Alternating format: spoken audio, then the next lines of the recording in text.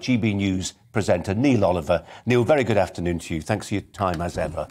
Should we start with that YouGov poll? I don't know about you, but I'm stunned to the point of disbelief that half of those polled, and it wasn't a small sample, 4,500 people, half of them said they'd like the rules on quarantine, self-isolating for up to 10 days. Obviously, that depends on how you do with the test. But some type of quarantine system based on testing to remain in place, in quotes, forever.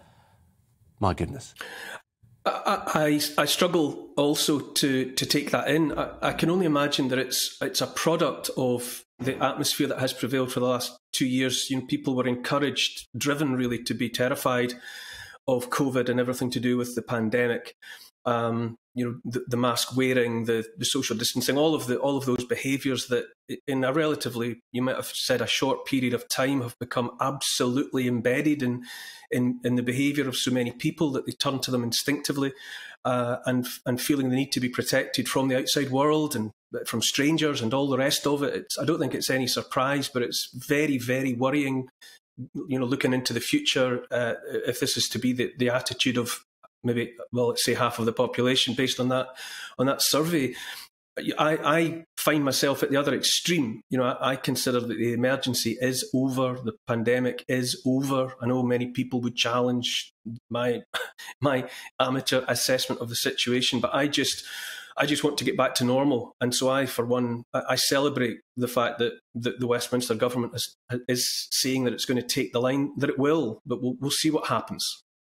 We'll see what happens, but we know, don't we, Neil, there's permanent scarring that's been left by this. I don't just mean in things like the oncology backlog, but I mean even in terms of the way we relate to each other as human beings. Yes, absolutely. There's been something profound has happened. Something fundamental has happened. I would never have believed that it could be achieved in such a short space of time, but there you go, it has. And I don't think it's too much of an exaggeration to say that for many people, the behaviours associated with COVID, with the pandemic, have become religious. I think for many people, the routines, the wearing of face masks, and the following of all the rules, and being seen to be either part of the good crowd or part of the bad crowd, listening to the words from the priesthood, being the scientists, the good scientists, protecting the church, which is the NHS. And within a 2-year period, I think it has ingrained itself very deeply in people. But there you go. It's been like a mass social experiment, and now we're seeing the results. I mean, when it comes to Scotland and Nicola Sturgeon taking a different path, well, she always has. She has always, in her desperation to be seen to be different from Westminster, different from Boris Johnson, she's always taken her own path and varied what Scotland was going to do relative to what England was going to do. And so we find ourselves in this situation. I find it's almost existential. You know, I wonder at the extent to which Great Britain is a united kingdom anymore. You know, who is flying this plane? If the Prime Minister in Westminster says one thing, but national leaders in Scotland and indeed in Wales can say something else entirely. I do wonder at the extent to which, in amongst everything else, you know, are we a united kingdom or not?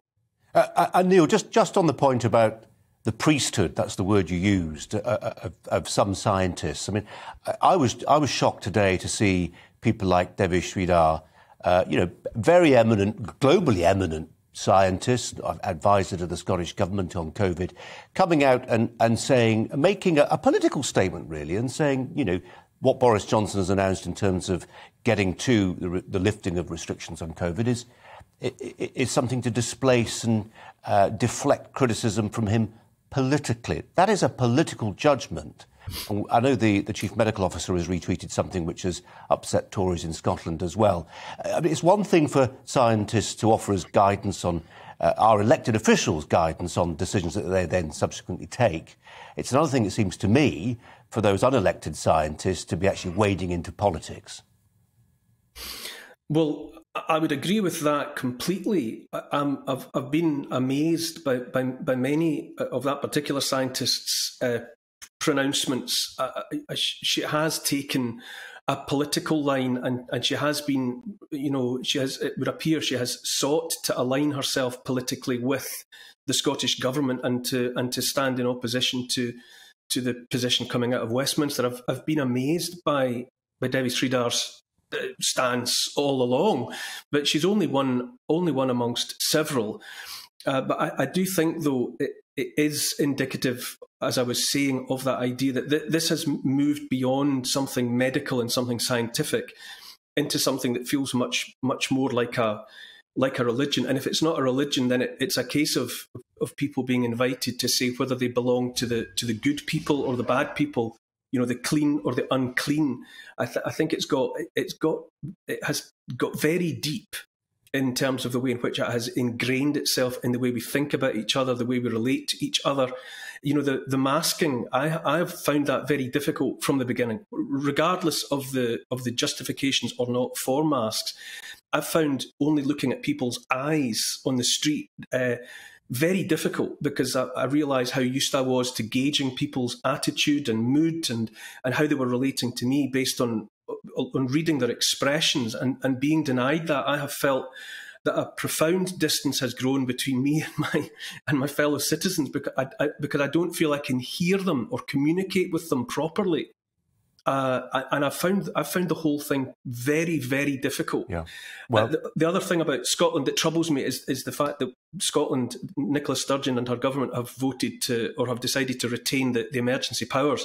That is existential as well. The very fact that they were released because of an emergency, and England and Westminster seems to be saying or suggesting that the emergency is over, and yet in Scotland the emergency powers will be retained, which I think is indicative of something that's across Europe, across the world. Jacinda Ardern, Justin Trudeau, Emmanuel Macron, all sorts of world leaders, national leaders have grabbed at power, and having got power, I mean, as many people have said, there's nothing so permanent as temporary government measures. And if those controls on our lives can be retained even after the emergency might be said to be passed, then I do wonder if those restrictions will ever be taken away. Well, Neil, those masks may inhibit communication, but you continue to communicate very, very clearly and forcefully and lyrically, if you don't mind me saying. Neil, thanks very much indeed. Neil Oliver joining us from Stirling there. Thanks, Colin. Well, that's Neil's very personal perspective on things. Alice Grant is with me in the studio for the next hour or so. You were nodding vigorously at times during Neil Oliver's soliloquy there. Why? Yes, I thought a lot of what Neil said was very pertinent, and especially the fact that COVID restrictions and the whole hysteria around COVID has indeed become very political. And of course, because here we're talking about our liberty and also the future of the economy and our society as a whole. So naturally, there are some political lines that are being drawn.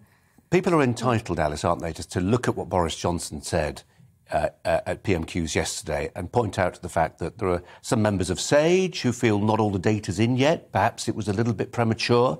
I know the Prime Minister's saying the end of the month and it's dependent on the data. But there are people, respectable scientists, saying, actually, Prime Minister, this feels like opportunism.